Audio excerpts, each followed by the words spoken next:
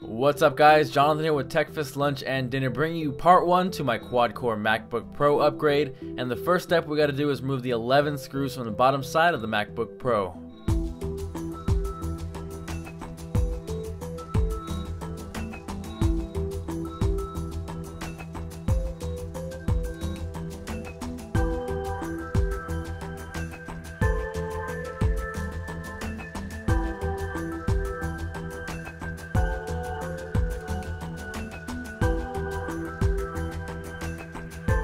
Now once all the screws are removed, we're going to pull the lid off. You're going to get a little bit of resistance, so go ahead and put a little bit of muscle into it. Once you hear the click sound, you know you're good to go.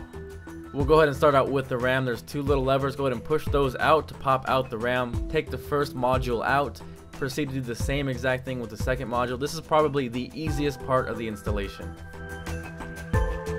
Now that the old RAM is out, let's go ahead and put the new modules in, starting with the bottom one. Put it in at a slight angle, give it a little shake and bake, look for a click, and then we'll go ahead and do the same exact thing with the second module.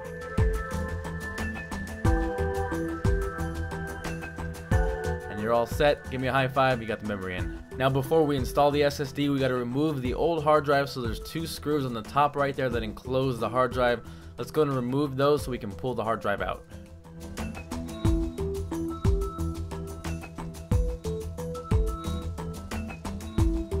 Once that's off, let's go ahead and pull the SATA connector off the hard drive, and we got to pull this little tab off right here because we're going to use it again on the SSD. And for the last step of removing the old hard drive, there's 4 screws on each corner of the hard drive. Let's go ahead and remove those.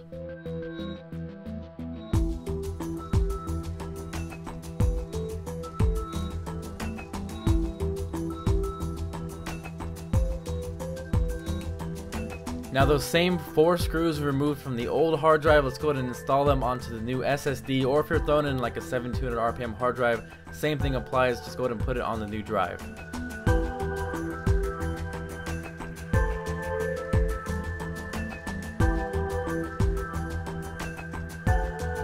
Once all the screws are installed, we're going to go to put the SATA connector back on as well as that tab. When you put it in, make sure you put it in towards you first and then the other way around.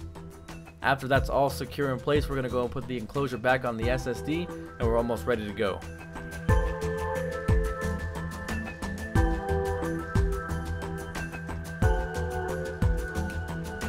Next, we're going to go ahead and put all 11 of those screws back on and secure the lid before we turn on the MacBook Pro.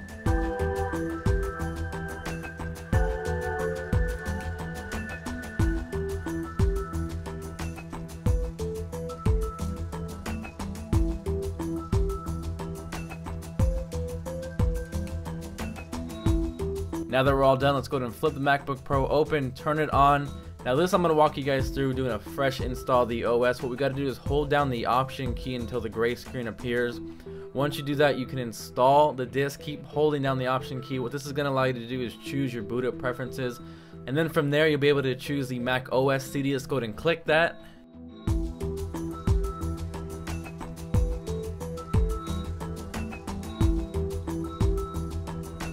Once the CD boots up, we got to format the SSD before we can install the OS. So let's go ahead and go up to Disk Utilities.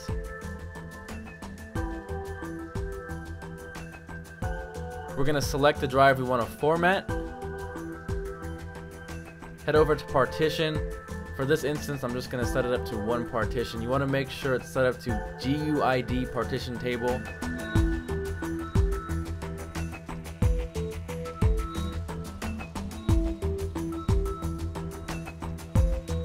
And we're going to do Mac OS Journal Extended. That's going to allow you to format it so you can put the OS on there.